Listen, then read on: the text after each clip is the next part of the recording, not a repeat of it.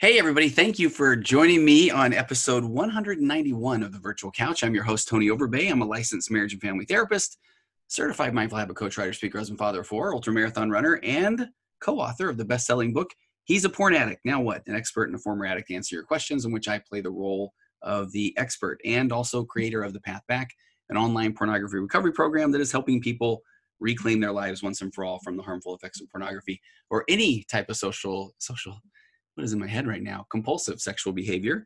And if you've wanted to put that behind you once and for all, and trust me, it can be done in a strength-based hold the shame, become the person you've always wanted to be way, then please head over to pathbackrecovery.com. And there you can download a short ebook that describes 5 common mistakes that people make when trying to overcome pornography once and for all. Again, that is pathbackrecovery.com. It's new, it's been revamped. And why the pause, the hesitation? Why didn't I edit that out, even though I don't like to edit anyway? Because I'm trying to do a little video today. So I told myself this is going to be one take. Let's just pretend that I'm speaking in front of a group. And so we're going to go blemishes, warts, and everything. So please visit. If you don't know where to find that, check out the Virtual Couch page on YouTube. And if you go over to tonyoverbay.com, actually, if you're listening to this, sure, yeah, go to tonyoverbay.com. And for this episode 191, then I will have links to everything from the podcast down, links to also the YouTube video.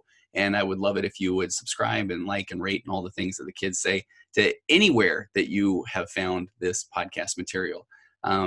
Just take a second and click a little subscribe. If you're on YouTube, that goes a long way as well. So please visit Virtual Couch on Instagram. You can find the Virtual Couch page on Facebook.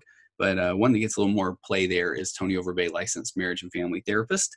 And if you get a second while you're at tonyoverbay.com, just sign up for the newsletter if you can. I rarely actually send out to the newsletter, but there really is a lot of exciting things that are coming up, and I would love to keep you abreast of that also. So what a week. I've got a topic that I'm going to get to, and I haven't even decided the name of this episode yet, but you're probably already seeing that, or you've seen that if you are now listening or watching to this episode. But, just kind of going over the week, and it was pretty crazy. From the time I was trying to write a little bit of a timeline, and I feel like on Monday of last week, so that would have been Monday the 9th of March, and Tuesday the 10th, I feel like even in my office, people were still, for the most part, kind of being somewhat normal, but we were starting to not shake hands, I noticed. Although there were people that were going to make it a point that they were not falling prey to, the hype, and they wanted to shake hands and that sort of thing as well. But I didn't mean to have props, but I actually have these right in front of me. So if you're watching, I brought Clorox wipes and additional hand sanitizer to the office. And I really was trying to I am wiping down the couch and door handles, that sort of thing. So just to kind of stay on top of this whole coronavirus thing as best as I can. And on Monday, Tuesday, again, things seem kind of normal. Wednesday, which would have been the 11th, I was all set to go to a basketball game. I live in Northern California around the Sacramento area, and we had tickets to go see the Sacramento Kings versus the New Orleans Pelicans. And if you are a basketball fan at all, that is a hot ticket because of Zion Williamson, who is a New Orleans Pelicans rookie. So my son, 2 of his friends that are hilarious, Jacob and Jordan, were on our way to the game, and we hear on the way, probably all have these kind of feelings about what's been going on during the last week, but it was one of these surreal feelings where, we just heard that, hey, the NBA suspended the entire season after the game that we were on our way to. And we were just getting off an exit off the freeway in Sacramento. And I remember just kind of feeling, first we had to verify if it was a hoax. And my kids are, my son and his friends are all on their phones, and they're trying to verify, and they find out that Woj on Twitter, who breaks all stories about basketball, Woj said it was true. But that the game that we were going to was literally going to be one of the last games before the season was suspended, and it was a big game that was going to be on ESPN. And so then, we kind of got a little bit excited, I can't lie. So we park, we head into the arena, and we grab food, incredibly expensive food. And I kind of come up later here, a little foreshadowing. And then we go to our seats, and we're there nice and early, and the Kings players are warming up, and we're all on our phones because we're reading more and more about what had happened earlier in the night. Was at a game, I think it was the Oklahoma City Thunder and the Utah Jazz. There was testing. One of the players, the Jazz players, Rudy Gobert, tested positive for the coronavirus, and right before tip-off, they stopped the game. So I find out later. So we never saw the New Orleans Pelicans players come out. They never came out and warmed up. The Kings players were all warming up, and it's getting closer and closer. And I remember pointing out to my son, hey Jake, the Pelicans haven't come out to warm up yet. And we were just kind of like, seems a little bit fishy, something that we need to pay attention to. And then all of a sudden the Kings players, with the less than 10 minutes to go, they all go into the locker room.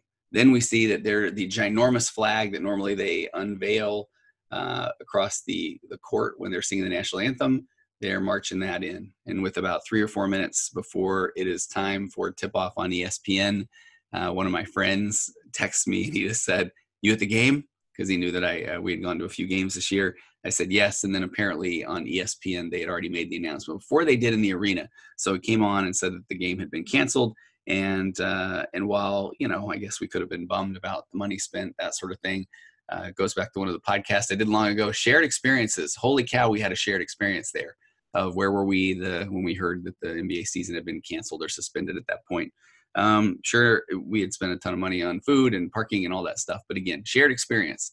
So we file out of there, and then within Thursday and Friday of last week, now we've got all kinds of things closing down. We've got the social distancing mandate. We have now all this talk about the possibilities continuing of how much more do we isolate in order to limit the spread of the virus. And this isn't what I'm here to talk about on my podcast, but to flatten that curve. And I'm sure that by now we all know what that concept is, and I completely understand it. I actually had several clients text and ask if we were still meeting by the end of last week. And over the weekend, I fielded a lot more texts. And, here I am. I offered to clients, obviously, if we can do online sessions, if they want to do online sessions, if they need to cancel, that sort of thing. And so wanting to respect rules and wanting to respect this social distancing. But I'm noticing that it is becoming more and more of something that even people are starting to just worry about how this is going to impact their daily lives. And I know it's because there's nothing that we have ever seen like this before. And so there's so many unknowns. That's part of what I wanted to talk about on the podcast today, is just what do we do with these unknowns? And typically, why we follow the herd. Why do we have this kind of a herd mentality? And I'm not saying this in a negative way today, but here's my example is no doubt you've heard about the run on bottled water and toilet paper. And that's not just a national news story, but it's also a day-to-day story as well. And I found a lot of people last week that were saying that they were going to, and they would typically start it by, I know this is kind of odd, but I'm going to go, even though I don't necessarily need a lot of things from the store, I find myself wanting to go and buy things, especially toilet paper and bottled water. And a lot of people were kind of bringing up the same thing. That some already had bottled water, but what I was even hearing more of was B, that a lot of people had filtered water from their fridge or tap water that they drank from regularly. So it was kind of like this, well, if everybody else is doing it, then I better do it as well. That's the kind of the follow the herd mentality that I was talking about. So I thought for today's podcast, I wanted to just do a little bit of digging. I found a couple of studies that articles that talk more about, should you do what everyone else is doing and why? And so, of course, there are going to be situations where that is absolutely necessary. When we are talking about trying to slow down a pandemic worldwide, then it is of course, a good idea to listen to those who know more than we do, and who, especially the infectious disease experts, or some of those that, if you're like me, if you've been all over YouTube, or if you've been all over just news site after news site, you start to hear kind of a united voice for the most part of the social distancing and being able to flatten this curve and the importance of that. But so that's not, that's not my job. That's not my podcast today. But what I want to talk about a little bit more is to spend a couple of minutes talking about, should you do what everyone else is doing? So the first article I want to talk about is one from Psychology. Both today that I'm referring to are from Psychology Today. This one is by Jeremy Nicholson. He's a PhD. And it's called, Should You Do What Everyone Else Is Doing? This one was posted in March of 2019. So it wasn't too long ago when this one was posted. I'm sure little did Jeremy know that it would be used, this article would be kind of referenced in a time like today. So he said, when making a decision, it's a common impulse to look and see what others are doing. Nevertheless, it's often unclear whether the path that everybody else might be doing is good for us as well. After all, sometimes following the crowd has merit. At other times, it's simply peer pressure that is blinding us. And so the phenomenon, he says, of looking to others and following the crowd has been studied by social science for a long time. So I wanted to look at some of these, the way it's been studied and what some of those results find. So he talks about some of the research on social norms, conformity, and following others. So to start, individuals tend to look to the opinions of others, especially when they're unsure and lack information from other sources, which I think is a safe place to say that a lot of us are operating from right now. This dynamic was supported by classic research, and he goes back as far as 1937 for this first bit of research, and we'll kind of bring some more up to date here a little bit later in this podcast. So 1937 by Sharif. He explored how a person's perception of a very ambiguous stimuli can be influenced by the opinion of others. So in 1937, this researcher Sharif asked participants to watch a small light in a dark and featureless room and evaluate how much that light moved around. And in actuality, as you can maybe guess where this one's going, the light never moved at all. But the way our perception works in that situation gives the possible illusion of movement, which that in itself is called the autokinetic effect. But so in this uncertain and what he likes to say ambiguous perceptual situation, Sharif found that individuals were quite susceptible to the influence of the opinions of others when trying to decide how much the light was moving. And that this was particularly true when those others claimed to be more certain of their opinions too. So in that research, I did a little more digging on this. So if you felt like that light really wasn't moving, but then you said to somebody, somebody near you, I don't know, what do you think? And if they're saying, I think it's moving, then you're like, yeah, I think it is too. That it's really hard for us. It's very rare that we say, I don't know, what do you think? I need bottled water. And they're like, I'm getting bottled water. And you're like, yeah, I'm getting bottled water too. That it's rare for us to be the person that says, I'm not getting bottled water. Or the person who says that line's not moving. And I think we even know certain types of people, and maybe you are one of those types of people that are the, I'm not getting any bottled water, I'm good. Or that line is not moving. I don't care what you say, that line is not moving. And unfortunately, he says this effect doesn't end just with ambiguous and uncertain situations. It also extends to individuals following the crowd. So in this next part, Jeremy Nicholson shares a study that was done. And he said this extends to others following a crowd, even when they can clearly see what others are doing is wrong. This was first evaluated by a researcher named Ash in 1955, who asked participants to pick a line from a few choices of varying lengths that matched up with another example line given to them. So from a perceptual standpoint, the task was easy, as the correct choice of which lines were actually similar to one another was clear. There was an absolute, these lines are the same. Nevertheless, when participants were surrounded by other individuals giving the wrong answer, they often conformed and made the wrong choice as well. How fascinating is that, right? They would even know that, no, that line is the same as the other line. But when everybody around them is going, well, it's obviously this one, then a lot of times they're going, yeah, it is. I think it's that line as well. So thus, even when the correct choice is clear and what others are doing is wrong, that peer pressure can still cause us to doubt ourselves and follow the crowd. So again, if we're talking about something like bottled water and I have filtered water at home, that's one thing. There's if we are following the crowd, but the crowd is following what is given to us as the advice that we need by medical experts, I'm not calling into question that. That is a good thing. The social distancing is a good thing. The washing our hands to the tune of ABCs or Happy Birthday, that is a amazing and fantastic thing. But I need to get more bottled water because everybody else is getting more bottled water, that one's maybe one that we can take a look at. So Jeremy Nicholson says, why is it then that we're so compelled to follow the crowd, even when it's objectively clear that they are wrong? So according to more recent research, we might simply be wired that way. I thought this was the part that became very, very fascinating. Specifically, these social influences can actually change our perceptions and memories. And this was by a study in 2011 by Edelson, Sherratt, Dolan, and Dudai. So therefore, rather than knowingly making the wrong choice just to conform to peer pressure, the influence of others may actually change what we see as the correct choice in the moment and remember it as the right thing after the fact. There's that wonderful brain kind of filling in the gaps, right? So beyond that, we might just have what he calls herding brains with built-in components that monitor our social alignments and make us feel good when we want to follow the crowd too. So fortunately, Jeremy says this effect has good points as well. In many cases, the group decision-making can help individuals look beyond their own private perspectives and make more rational decisions. That's from Farr and Erlenbush in 2011. And furthermore, more pro-social and altruistic behaviors can be influenced and shared through such conformity as well. And that was a pretty fascinating research by Nook, Ong, Morelli, and Mitchell and Zaki in 2016. And that one that research goes on to show that you oftentimes, if you feel, let's just say that you feel more giving, and then those around you are also more giving, then you'll have a tendency to then take upon these giving behaviors as well. So the herd mentality doesn't mean that it's always the negative. They can also be positive as well. I was listening to something this morning that talked about a lot of people that are donating to food banks now. And the more that people are getting the message out to donate to food banks, the more people are donating to food banks, which then is a great opportunity right now for me to say, if you are in a position to do so, just Google food bank in your area. And there are some websites that are set up to help you donate to local food banks. So given all of this information, it's Jeremy goes on to give a couple of things to pay attention to, which I wanted to go through. He said some simple steps can help you figure it out. Number one, he just says stop and think. So getting swept away by what everybody else is thinking and doing is often what he calls an emotional and thoughtless process. We're conforming simply because we haven't been given sufficient attention, and we haven't given the sufficient attention and effort toward considering any other options. So, and I know I keep going back to this bottled water thing, but it's just a great example of, do I have bottled water? Do I need bottled water? Do I have filtered water?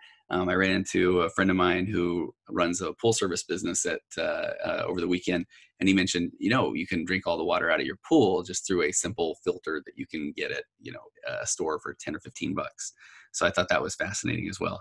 So nevertheless, he says, when making decisions, there's usually time to stop and think about the options more carefully. And I think that's probably what we're seeing a little bit of, is that what I saw people talking about last week, and I got caught up in a little bit of it too, jumping on Amazon. What do I need to order? And I kind of couldn't even think of some of the things to order.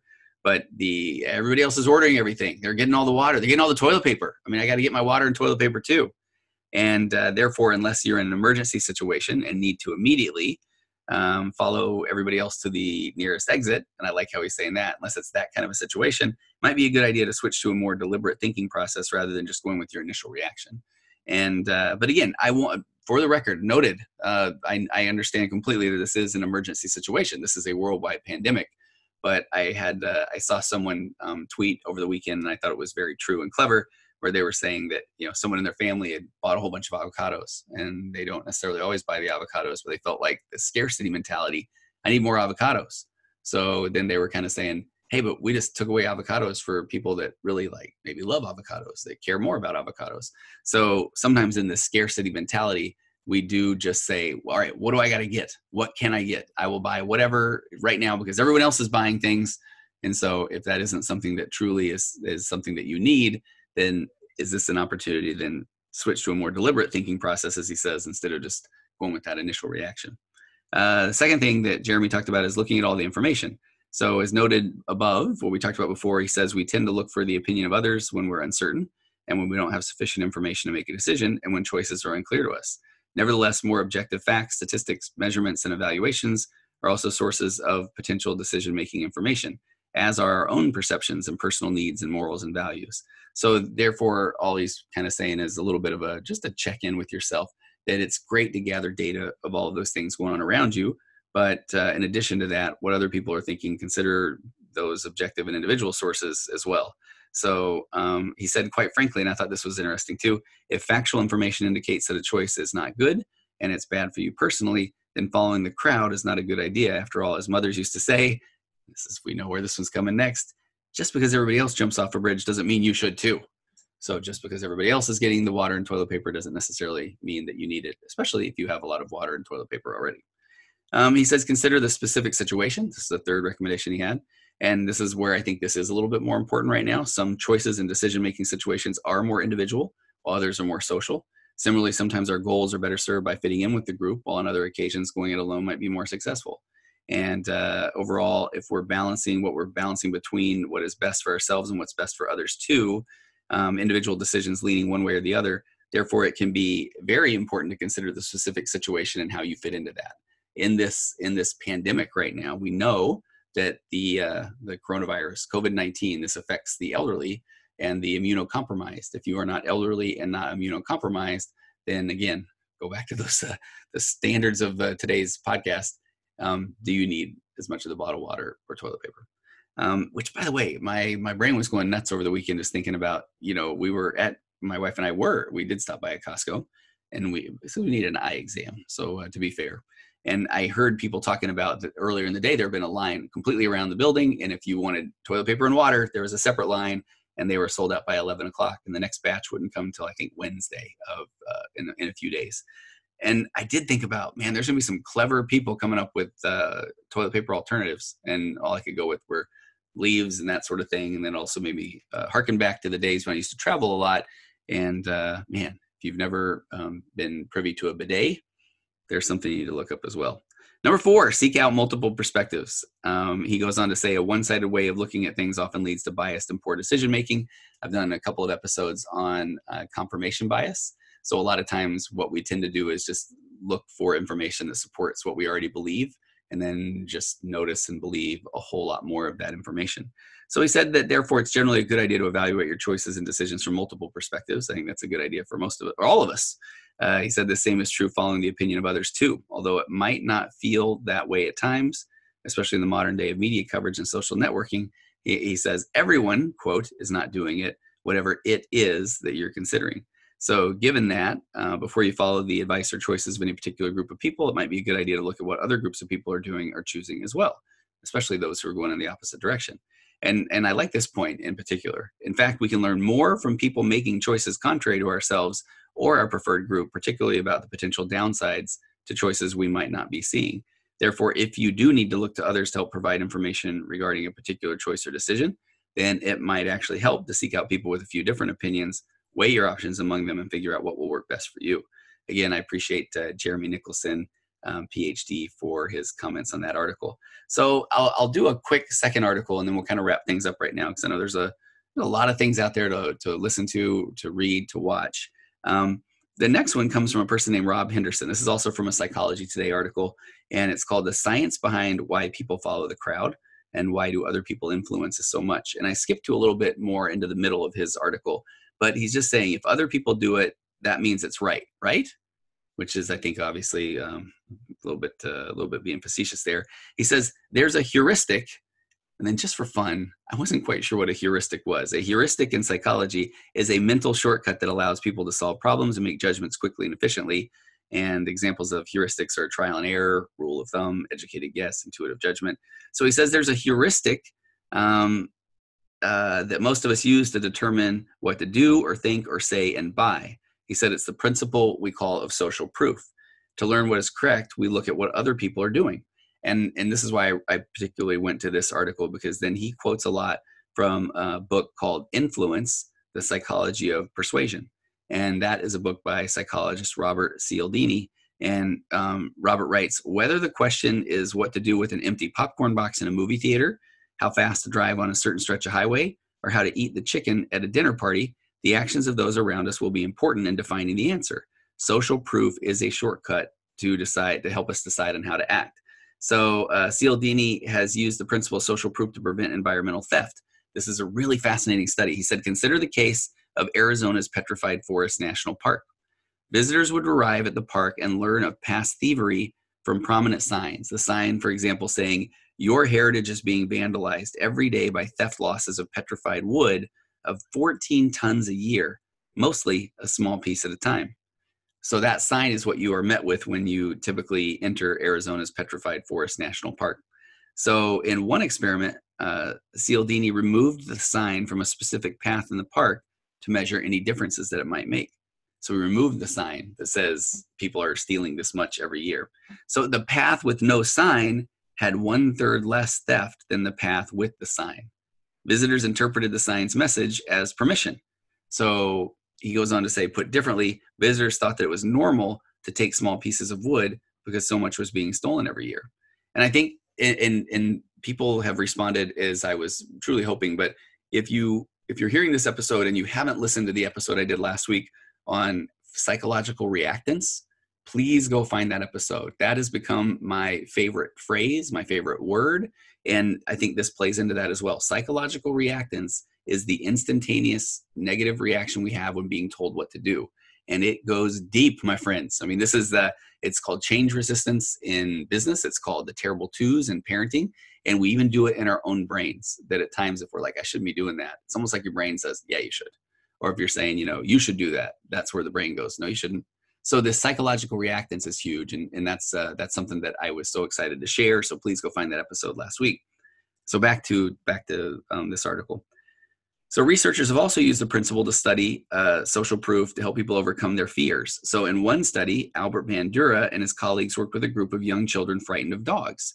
The children watched a 4-year-old boy happily play with a dog for 20 minutes a day for 4 days. After the 4-day period, 67% of the children who watched the boy play with the dog were willing to enter a playpen with the dog. So when the researchers conducted a follow-up study 1 month later, they found the same children were willing to play with a dog. So watching a little boy have fun with the dog reduced that fear in children. So they use that behavior of the boy playing with a dog as a model to change their own behavior. So that leads to the question, then why do others then influence so much? Talked a little bit about that earlier with the previous article. But clearly, as he goes on to say, others affect our behavior. One reason for this is that we live in a complex world. He said we use the decisions of others as a heuristic or a mental shortcut to navigate our lives. English philosopher and mathematician Alfred North Whitehead once said, civilization advances by extending the number of operations we can perform without thinking about them. And I think this is fascinating. The reason I like this article is if you go way back, one of the first episodes I did was on talking about the brain and habits. Charles Duhigg, in his book, The Power of Habit, really taught me much about the basal ganglia, or the habit center of the brain. And what's fascinating is that the more that we do things, tie our shoe, back our car out of the driveway, that our brain says, I got this. And why is that so important? Because the brain wants to work on the least amount of electrical activity possible. It believes that if it can work on the least amount of electrical activity possible, that it will live forever. So the more things become habitual, the more we put them into this basal ganglia, or habit center of our brain, and then the less electricity, the less power the brain requires to do tasks, repetitive tasks, or repetitive thoughts when it's pulling them out of this habit center or this basal ganglia. So I think it's safe to kind of make that leap that we often will follow these social norms or follow people that seem to know what they're doing because we want to mindlessly follow. And I feel like the brain, in a sense, is saying, hey, where's path of least resistance? Where can I go? Who can I follow? What can I do that then I don't really have to think a lot about it? And I find that in acceptance and commitment therapy all the time. This is that thing where I love giving the example of somebody hears somebody give a talk about running a marathon. Often they're like, man, I'm doing it. I'm running a marathon. And the brain will even throw a little bit of dopamine there. And you go, yeah. And then the brain immediately comes back with these reasons why that won't work. It's like, well, you don't really have a training partner. You've never really done one before. You don't even know where a marathon is, or I think I've read that it can hurt your knees, or this sort of thing. So our brain constantly wants path of least resistance. And again, bless its squishy pink heart, it thinks it's doing that so it can live forever. So back to this, but it talks about in his book, this book about influence. Now I just drew a blank. I want to give him the proper credit. Oh, Influence, the Psychology of Persuasion.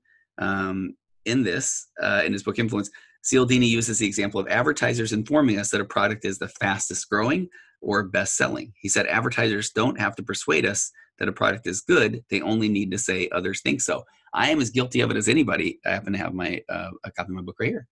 He's a porn addict, now what? An expert and a former addict to answer your questions. And it is a best-selling book. We have been #1 in the sexual health and recovery category many, many weeks. And so I say it with great pride, I'm afraid, that it's a best-selling book. And he's right. Cialdini is right that the research shows that when somebody hears it's a best-selling book, often they go, oh, okay. And I don't know how many times you've been on Amazon looking around. If it says Amazon's bestseller, a lot of times I'll think, okay, well, I'll go with that one then. I just did it with pumpkin seeds, for Pete's sake. I'm like those little pumpkin seeds, pepitas or whatever. There's so many of them that are the same, but then the one that says Amazon's Choice, I was like, that must be the best, even though I think we're talking pumpkin seeds. I think they're pretty much the same. Maybe they're even put together in the same place. I would say bottled, but they're in a bagged. Maybe they're bagged in the same place, but I go with the one that says Amazon's best.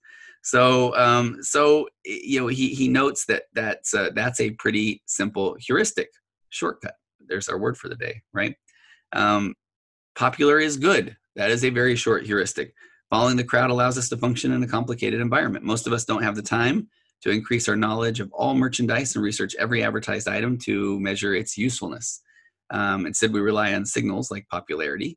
So if everybody else is buying something, the reasoning goes, there's a good chance the item is worth our attention. But I I was about to say, I guarantee you, but I feel it is a safe bet to say that if you're like me, you've had a time or two or many where you have bought the most recommended product and it wasn't quite for you. As a matter of fact, I don't know if you had this experience where you see a whole lot of ratings and stars, but then when you read the reviews, you find out that, maybe a lot of the most recent reviews aren't really as favorable as some of the ones earlier. Maybe there's been a change in packaging, a change in formula, a change in ingredients, whatever that may be. But he also said a second reason others influence us is that humans are social. We have survived because of our ability to band together. This is very important. This is what we need to do right now, is band together. Early humans who formed groups were more likely to survive, and this affected our psychology.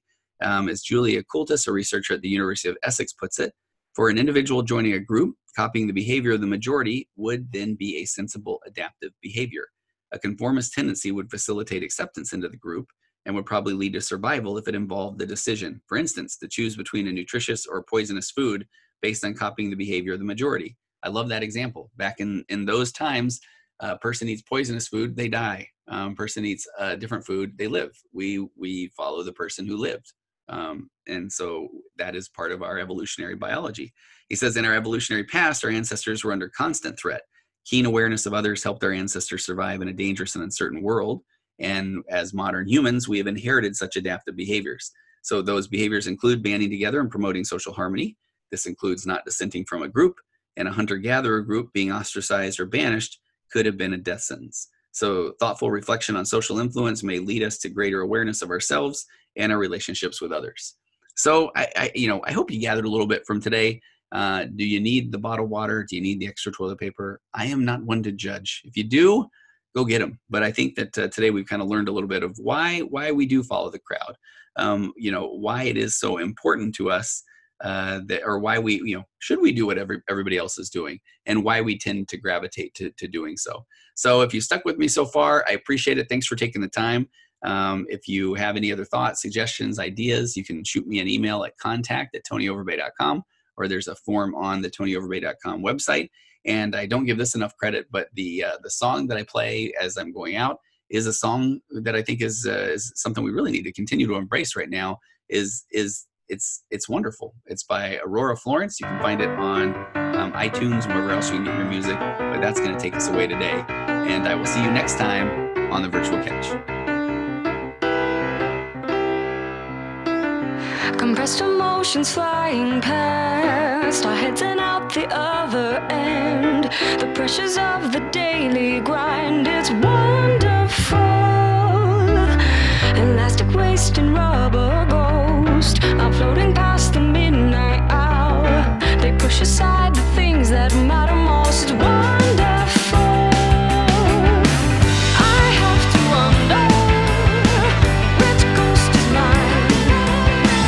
He eats my ponder and somehow takes up all my time. The scream of fireflies, they tickle all my fancies. Until the vomit, it drowns us all deep in our dreams.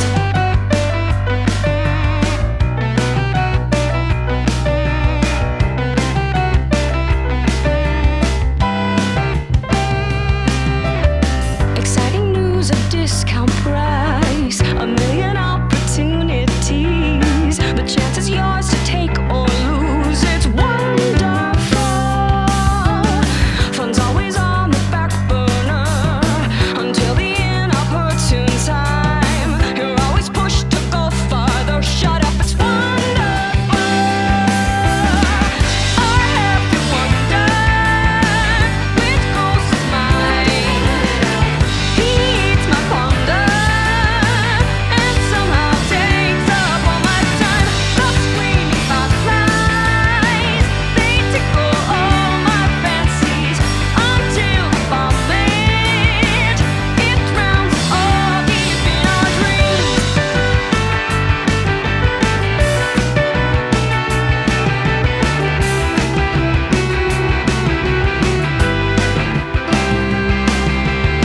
Develop distance, don't explode. Allow the understanding through to heal the legs and hearts you broke.